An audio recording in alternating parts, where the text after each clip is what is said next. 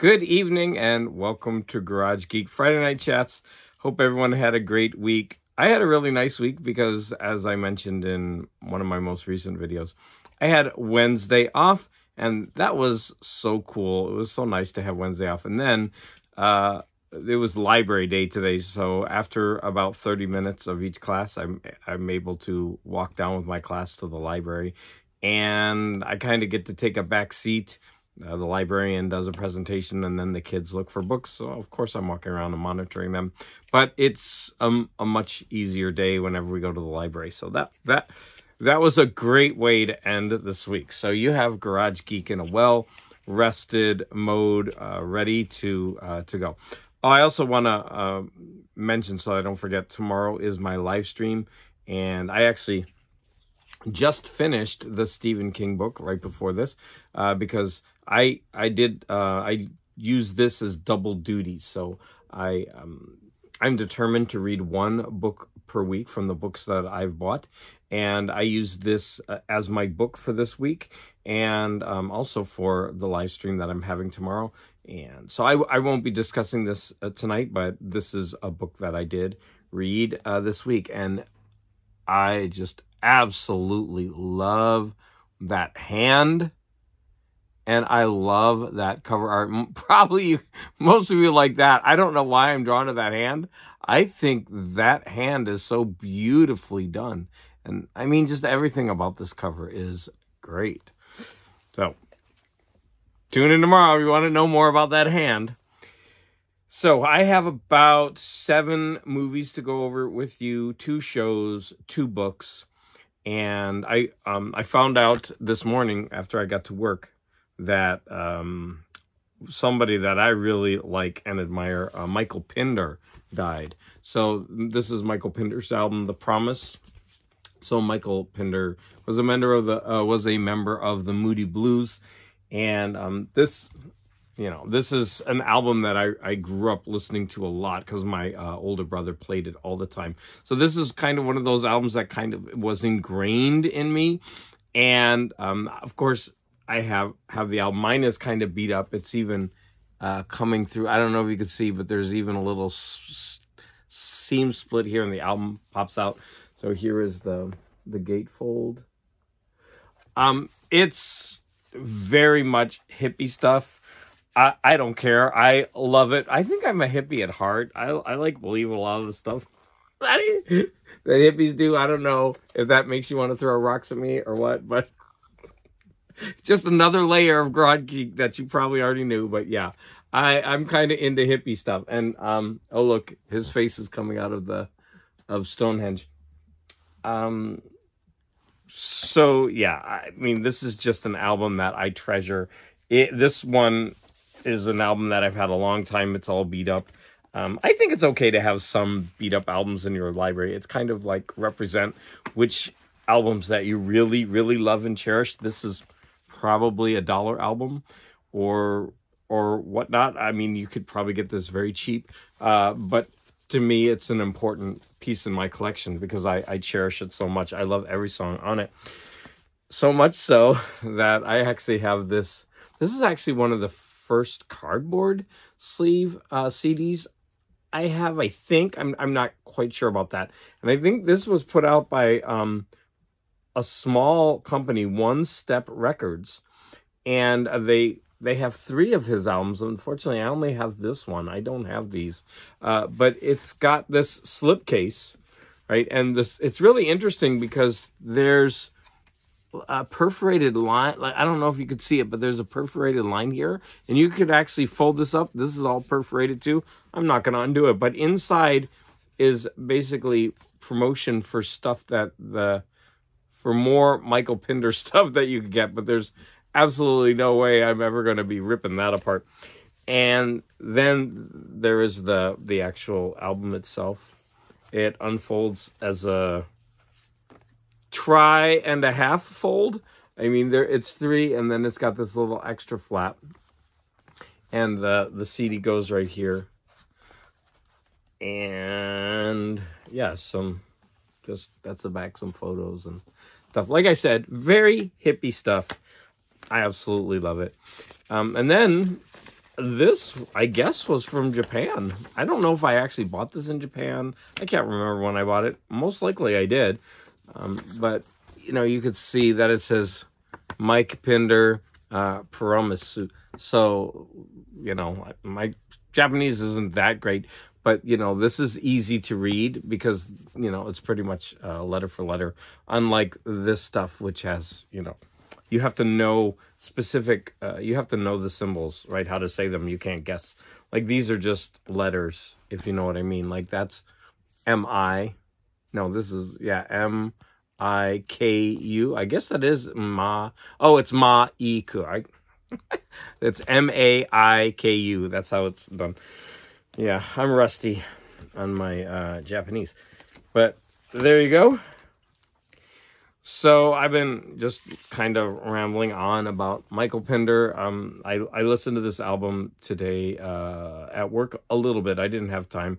Oh yeah, I did. I actually listened to the whole album. Then it started another one of his, and I could tell there was a change because the next one was later in his career. But I was actually enjoying it, so I'm definitely going to listen to more of him.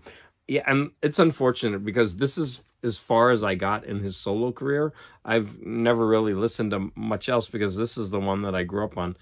Yeah, I think I'm going to have to put some tape here or something because, yeah, right here, the record keeps peeping through. Although, if I put this in plastic, that should help. So, enough about Michael Pinder. For me, you know, I didn't really research it, but I guess... the YouTuber that I found out, he responded to me and he said, well, yeah, I guess he was quite old when he died. So I don't know how old he was. I need to investigate. But I'm certainly, I don't know if I could say miss him. Like, he's not someone I listen to all the time. But the Moody Blues is just one of those groups that I grew up on. And for me, it's kind of just a shame, you know, of course, when anyone dies. But it's just a shame when you hear about that. So if you've never heard this, and if you like the Moody Blues, this is very, very similar. I think he was responsible for a lot of the Moody Blues sound. So when you put this on, it sounds like a Moody Blues record.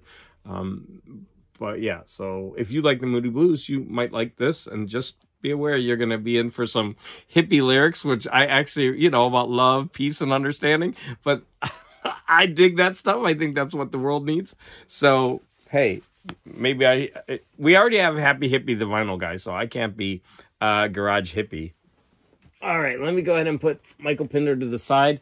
But I thank you, Michael Pinder, for all the wonderful music you've given that has enriched my life. I stopped at the book drop this morning because it looked pretty full. So I went in and I found this book, Sophocles' Aias. Aias. But I guess it's just the Ajax, Aias. And so I was very curious. And so this is the Greek Tragedy in New Translation series. And I actually started reading this because I was curious. And it is a very modern translation, and it really flows.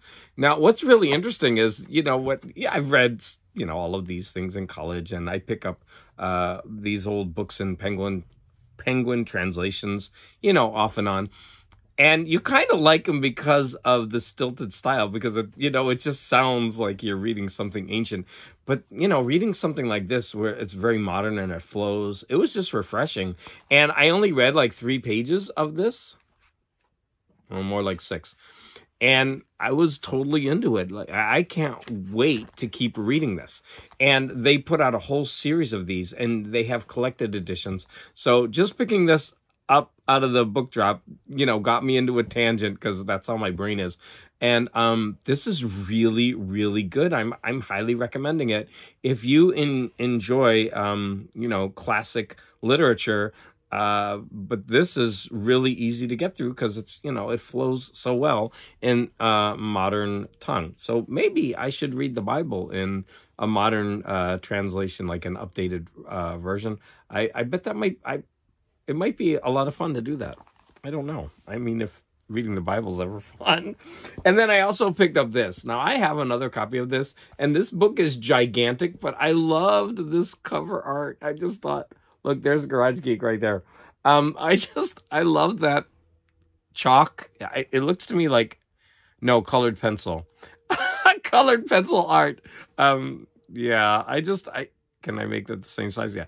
I don't know. And maybe it's a sign that I kind of need to read this again. I read this thing so long ago. It would be fun to read this. I wonder. Yeah, and it's also a new translation. So whoever was dropping these things off, I wish they dropped off more because they were into like modern translations of things. So, or maybe they were in a college class and they had to read that. Oh, my dog's gonna come over and come on, honey. He's gonna knock over my coffee. Come on, come on. You can lay down with me. There you go, baby. My other dog, Angel, he's taken to staying in the kitchen. He likes to be in the kitchen by himself. And I'm kind of sad because I want him out in the garage with me, but it's what he likes. He stays in there a few hours, and then later he likes to come back out again. So that dog's neurotic. Okay, movies. The first one, I'm going to kind of go in order by the way I watched them. So the first one, my husband and I were going to watch a show, and he was in the mood to watch a full movie. And I said, oh, look at this gay movie. It looks fun. We should watch it sometime. And he really likes gay movies. So we went ahead and he's like, no, put it on. I want to watch it. So I was like, okay, let me go ahead and get my photos. Now, he was regretting that at the end because he was like, he looked at me. He was like, it's one of your movies. Because I thought it was a comedy. I mean, it's got Marissa Tomei in it. And I mean, it just kind of looks like an oddball comedy. Nope. This movie was heavy and it was sad, and wow, did I love it. First of all, look at the actors in this. It's got John Lithgow, Alfred Molina, and Marissa Tomei. I absolutely love Marissa Tomei. And both of these actors. And wow, was this movie good. So this is about two men who decide to have a marriage ceremony after being together for, I don't know how many years, like a long time.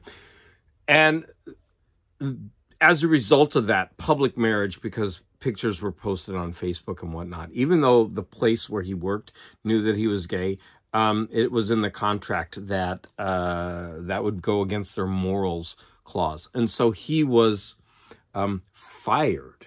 And they live in New York City. And because of that, it put a strain on their relationship. They couldn't afford the apartment that they were in anymore. And so friends step in to help them. But in order to stay in New York City, they have to split up. And they're on different sides of the city. And it really, really takes a toll on their relationship. But it's a movie about, like, you know, going through adversity and, you know, still clinging to what is important to you. And I can't recommend this movie highly enough. Man, was I shocked. First of all, that it wasn't a comedy, and then it was so heavy. So my husband, he actually really liked it, but he was like, oh, it was one of your movies. You knew it, didn't you? I was like, no, I thought it was a comedy. I really did. Because I don't know why, but maybe because Marissa Tomei is in a lot of comedies like My Cousin Vinny and stuff like that. I mean, she's not just a comedic actress, but she's... Oh, man. That reminds me. God, was he in that movie too? Oh, he was in that movie. The one with Marissa Tomei where she's married to the son, and I think she's responsible for the son's death. And oh, what was that movie? Man, that's a good movie. Okay, here's Garage Geek going off on a tangent again. It was, I forget what it was called, like In the Bedroom or something like that. That was a good movie too. Okay, I need to stick to my list because anytime I have to think of something off script, it goes bad for Garage Geek. All right, so highly recommended. I give this 5 out of 5, although it is low budget. 5 out of 5, amazing movie. Prepare to be depressed. But they were good. The acting was so good. Okay, next we're going to go to a movie that I watched. So again, I have a bunch of movies in a box, and my husband gives me a number 1 to 50. I pick it and I watch it, and I got through 3 of them this week. So the first one is Charlton Heston's Arrowhead, and I think it was from 1951, or oh no, sorry, 1953.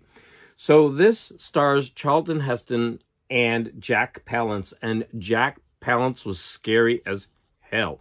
He was so good in this role as a Native American who was sent to, I guess, a white boarding school, and then he comes back as an adult, ready to take over and take back land and pride for his people.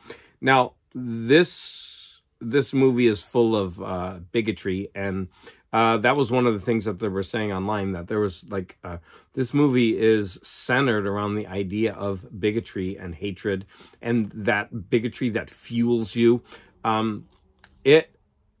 It's very negative in a lot of ways, but it's the backbone of this story. And I mean, I enjoyed this movie. It's not 5 stars by any means, but Jack Palance was so good. Like, some of it's silly. Like, there's this tacked on love affair, and then there's this Mexican girl. I think she's also a Mexican woman who's part Apache, and you know, any time somebody is half one thing or half another, it's not going to turn out well. That was kind of like iffy. I wish that would have been flushed out a little bit more. But I did enjoy this. I would have to recommend this as about 3.5 out of 5. But for a movie that I'd never seen, Jack Palance alone was worth watching. Man, he was good in this role. So yeah, there you go. Arrowhead. So glad that I have that movie and that I watched it. That's a keeper. Next, we watched Night Swim. So this is one that I watched with my husband. You know, we enjoy scary movies, and so this was a new movie that is on Peacock. So it's called Night Swim. And I'm going to have to say that this is just a run-of-the-mill horror movie. It does have some really nice things. One of my favorite parts is, so this is basically a haunted swimming pool. I love scenes where people are like sucked under and like they're pulled in, and when they look up, they can see the bottom of the swimming pool, but they're in this like other realm and it's all water, and they're like being pulled away from that entry point into our reality. I know that's happened, for example, in a Freddy Krueger movie. It's happened in numerous horror movies, but that gets me every time. I think that is so cool, you know, just seeing someone like full out in water reaching up toward that light and being pulled away from it. I think that's, you know, a beautiful shot, although it's horrifying. But having said that, there are a couple of jump scares that are good. The makeup's good. I mean, it's just stuff that you've seen before. So this is an enjoyable horror movie. I'm not going to be like, oh my God, the best movie ever. Like Megan was way better than this one. But it's enjoyable for, you know, a Friday night or whatever with some popcorn. I don't want to say 3 out of 5. Let's just say it's a middle of the road horror movie, and we'll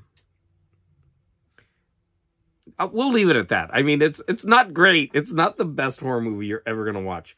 But if you have Peacock, you definitely should watch it. But, you know, don't expect the great things. Now, the next one I'm going to show you was probably the worst movie I've seen in so long.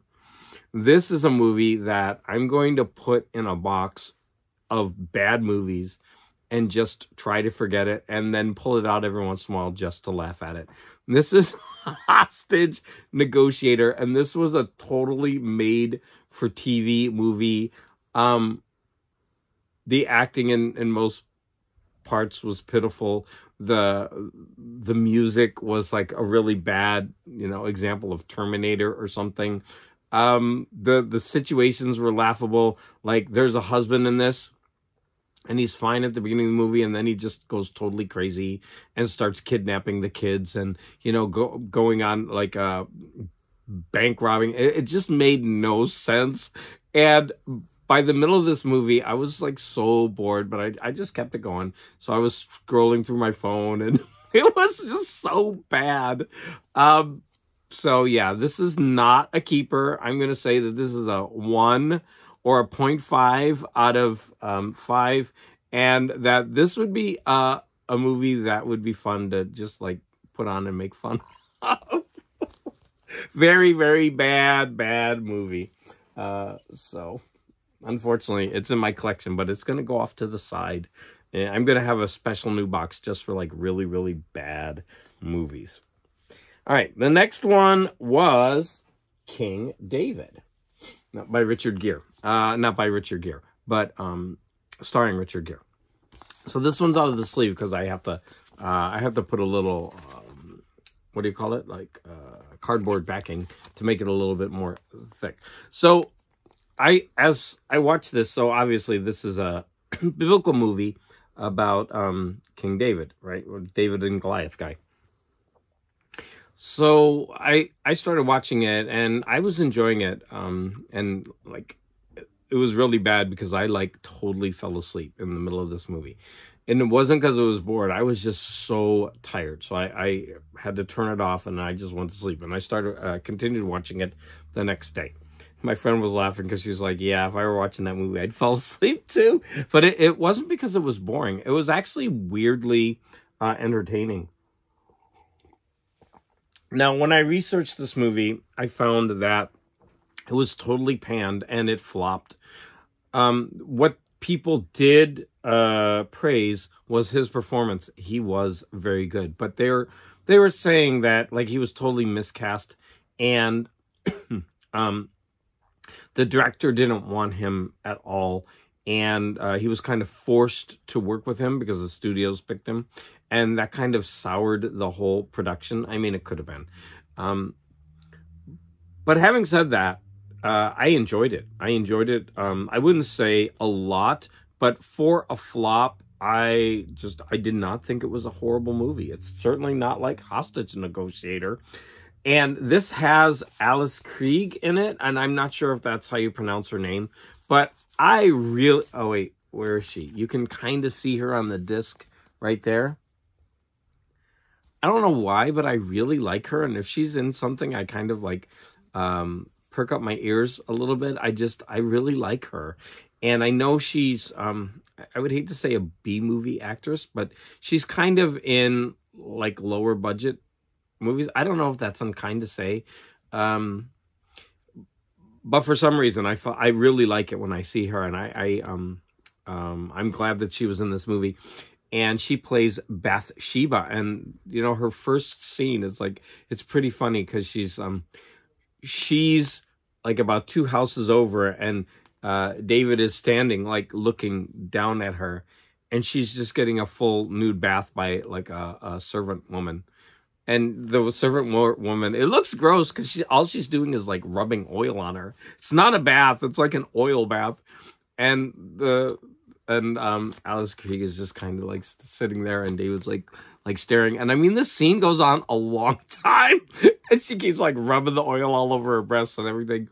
And then they meet later. So she comes to the court, and he's like, "I've seen you," and she's like, "Yeah." I know. It's really funny.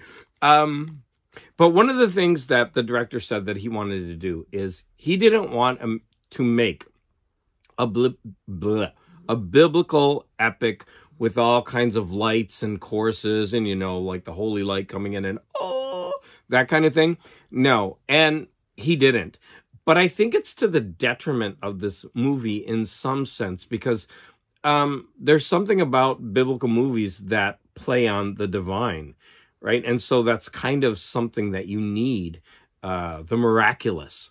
And to make the miraculous ordinary and strip it of all that power and glory,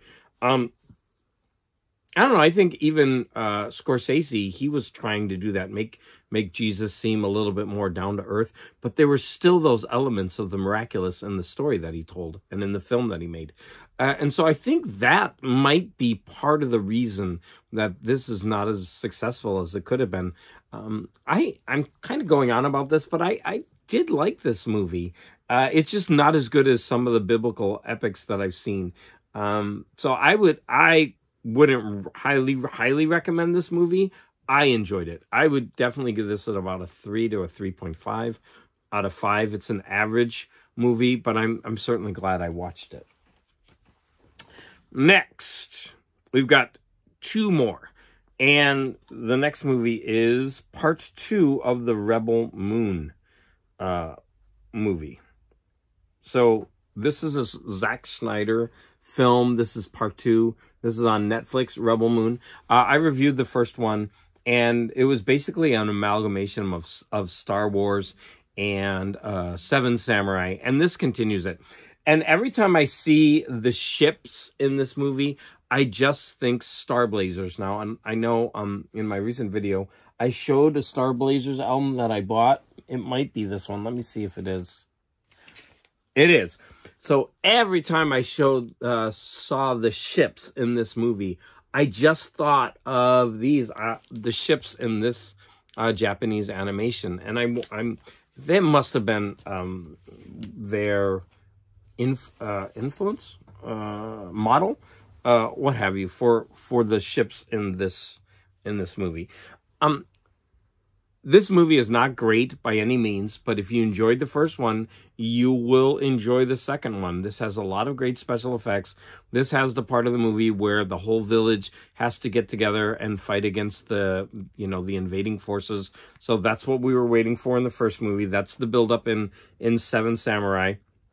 And so we get it in this movie. It's not over. There's some great special effects scenes. There's a scene where there's a ship going down like this, and they're having a fight while it's going down. I remember there was a scene like that in the new Star Trek movies. There's a scene like that. It was the Wrath of Khan movie. No, well, it's not called the Wrath of Khan movie. It's the second Star Trek movie that was remade. And as the ship's falling, they're having a fight on that scene on the ship. There's a scene like that in this movie. It was. I wish it would have been longer, but I enjoyed that. I recommend it. This, again, it's kind of forgettable sci-fi. That's a lot of fun to watch. It's certainly not boring. And then the final movie that I watched is What We Do in the Shadows, which is the movie that I'm going to be talking about in my show tomorrow. So this is the movie that the show is based upon, and I had seen it before, a long time before the show, and I was very happy to watch that again because now I'm kind of comparing. So yeah, I'll be talking about that one tomorrow. All right, I saw 2 shows. I finished Fallout, and I won't give any spoilers for Fallout because I know a lot of people are watching and a lot of people are enjoying it. I thoroughly enjoyed it. It was a fun ride. I actually watched 5 shows in a row because I was so into it. Yeah, I really recommend this show if you like science fiction. And then finally, we watched Resident Alien Season 3. And this show, it has its ups and downs. It's a TV show, right? And so it did have its slow parts in the middle, and it does have a lot of silliness, but it's a comedy. So I kind of overlooked that. But the characters really grow on you. And by the end, you really care more about the characters in the town than you actually do about the alien. And I think the show did a really good job in doing that.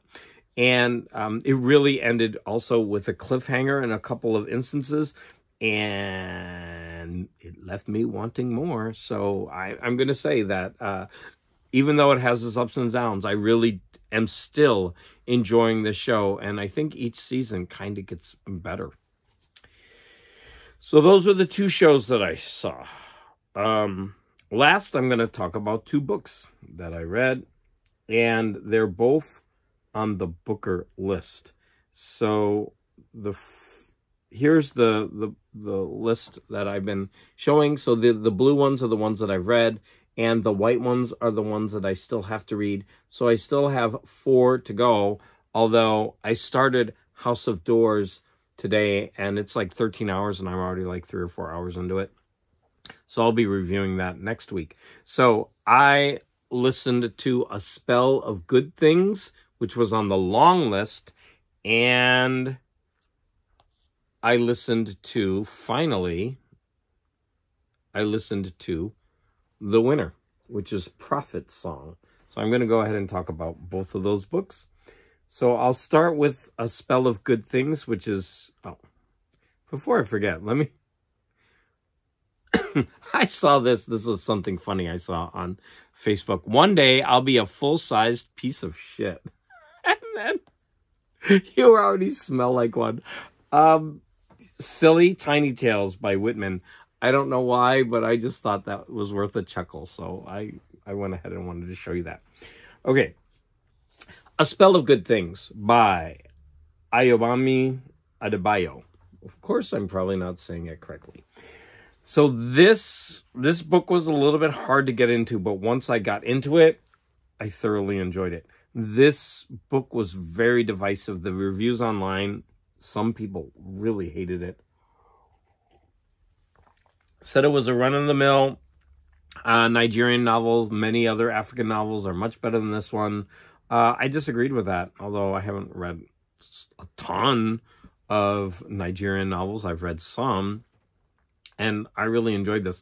Now, this was a story about class in Nigeria, and it looked at 2 families, one wealthy and one poor, and near the end of the book they intersect, and people were screaming because they wanted it to intersect sooner, and that when it did intersect it wasn't satisfying, blah blah blah. I don't want to give a lot of spoilers, but yeah,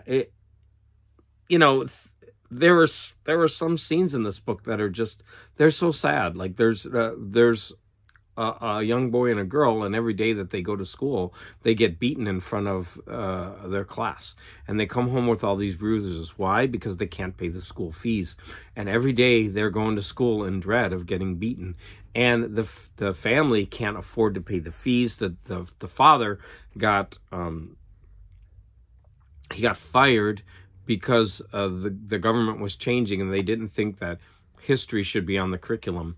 And so they just fired all the history teachers. And so he kind of just turns his face to the wall and he gives up. And the wife in the family is left to fend for everybody in the family. And the 2 kids, they can't afford to pay the rent. They can't afford to pay the school fees. They can't afford this, that, and the other thing.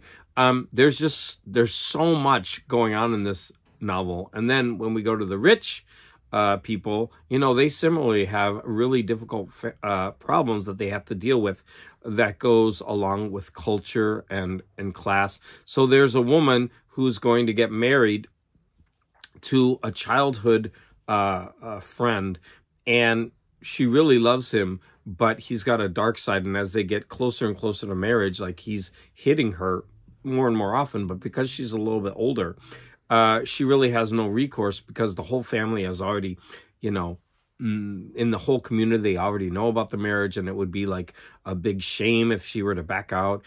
And even though they know that she's being beaten, and even the family of the abuser knows, and it's really, it's harrowing to read all of these things. So I know I'm kind of spoiling a little bit, but there's a lot more to this book. So I really think that this book really kind of opens your eyes to, societal injustices with, systems of government and class and all these kind of things. And I ended up really, really enjoying this book.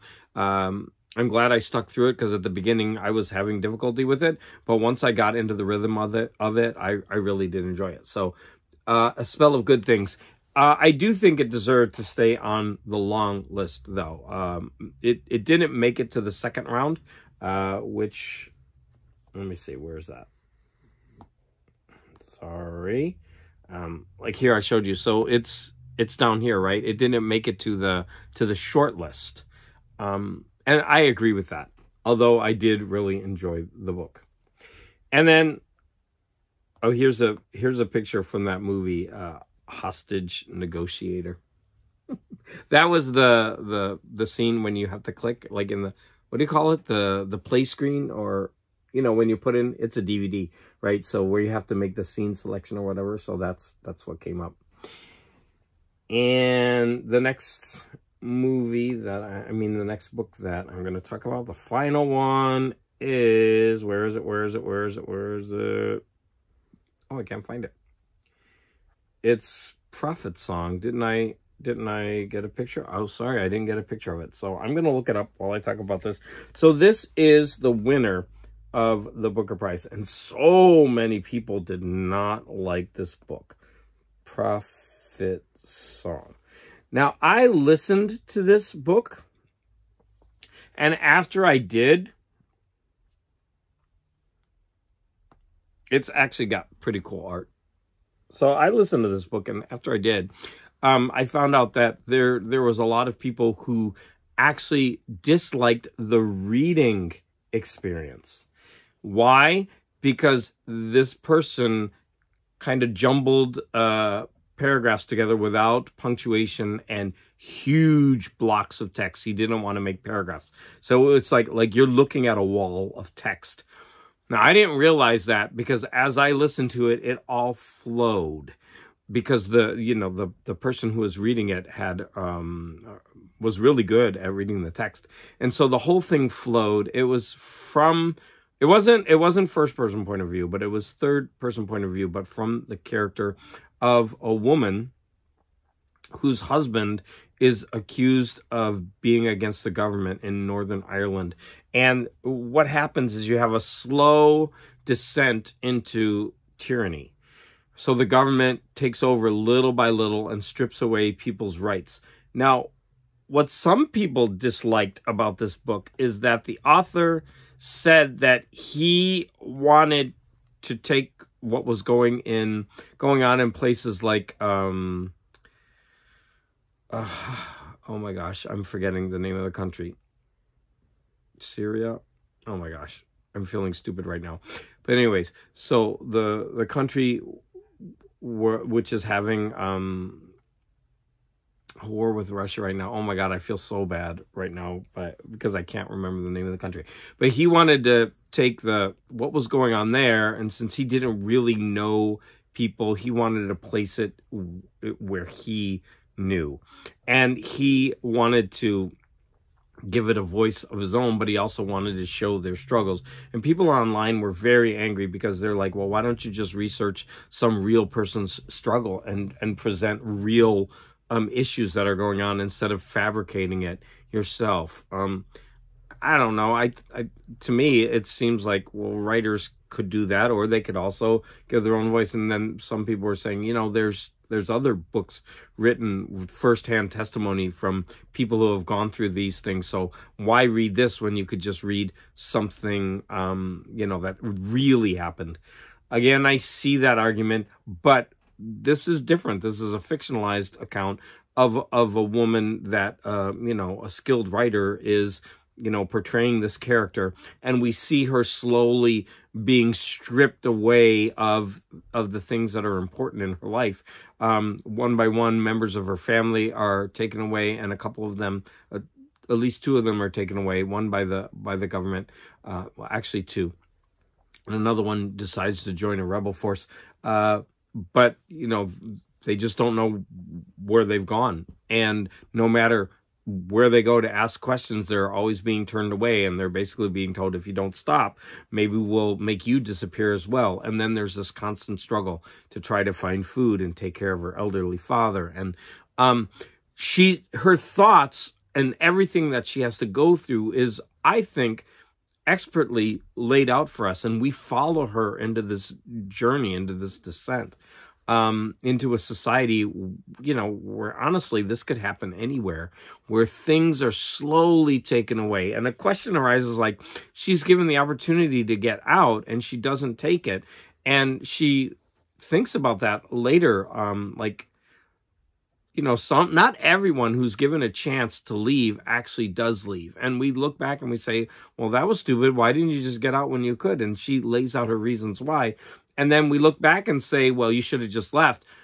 But when things are happening in degrees and you're kind of like, it's like the frog that's in the boiling pot, right? You're kind of just getting used to it and you just keep, you know, putting up with it and putting up with it. It's not like it happens overnight and you decide, well, we got to get out of here. But no, it's like little by little, something's taken away little by little. And so I really enjoyed this book for what it did. Now, I actually think I need to buy a physical copy and read it, because I need to experience what the writer did with the text, because he's supposed to be showing you her thoughts and feelings as she gets more and more frantic and jumbled, and her life becomes more and more messy and chaotic. The prose is slowly becoming more chaotic as it like flows across the page without any paragraph breaks or punctuation. People say they understood it, but it was just such a barrier to reading that it wasn't a pleasurable experience. So now that I read it and I really enjoyed it, I would actually like to get a physical copy and read through some of that and see what that's like. So that's it. There's Garage Geek. I went through like 7 movies, 2 shows, 2 books, talked about Michael Pinder.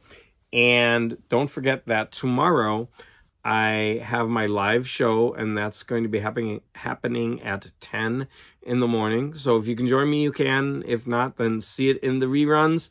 And like always, I want to thank you all for the support, and I want to remind you all to make sure that you be more, and I can never remember that. And I need to make sure that you be more intelligent.